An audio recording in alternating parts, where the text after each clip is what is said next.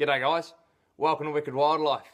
Now, when we think about pythons, we generally think about big blokes like Tiny, our olive python here.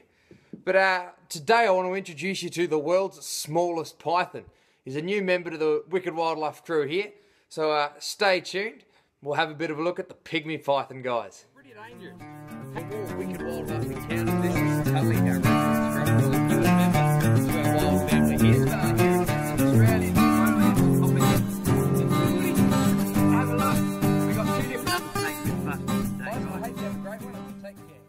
So check this little bloke out. This guy here is a little Pygmy python or Anthill Python. And I've wanted one of these guys for years. So first of all, I'd like to give a shout out to a mate, Michael Beltrami. He knew that I was after one of these guys and he had a friend who was selling one. So thanks for the heads up, buddy. But onto this bloke. So obviously, like I said, he's the world's smallest species of python. In fact, these guys are fully grown at a maximum of about 63 centimetres. Which, when you bear in mind, within the same family, we've got a python, the reticulated python, over in Indonesia and Malaysia, that has a record of just over 10 metres long. In fact, I think you'd struggle to find any one family of animals that has such a massive variation between their maximum and minimum species members. 10 metres compared to 0.6 metres. It's huge. And when these guys are born, they're only about 4 grams. They're like tiny little toothy worms. They're so small that he wouldn't even be able to eat baby mice. In captivity, we get them feeding on mouse tails, but in the wild, he'd basically be living off skinks.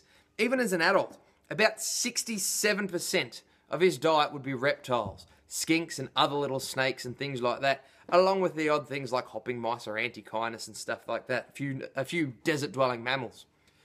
Now, this species is only found in Western Australia, up in the Pilbara region, which is a bit confusing when you find out their scientific name is Perthensis, which would indicate that they come from Perth, but they don't, up in the Pilbara region. And this is one species that really hasn't been impacted by anything up there. They seem to be fairly secure. In fact, the area is essentially a mining area. And as damaging as mining can be, luckily it's immensely damaging for small-scale areas, when you bear in mind how big the Pilbara is. So there's a lot of habitat left for these guys.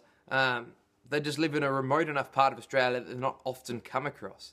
So, pretty cool species, I think, the Pygmy python. So one last thing I forgot to add, guys, is this gorgeous little tacker still needs a name. So if you've got any ideas for a name for a Pygmy python, please shoot us a message or leave a comment down below. On top of that, guys, if you do like the video, please subscribe to our YouTube channel. Check us out on Facebook. And other than that, guys, as always, have a good one and take care.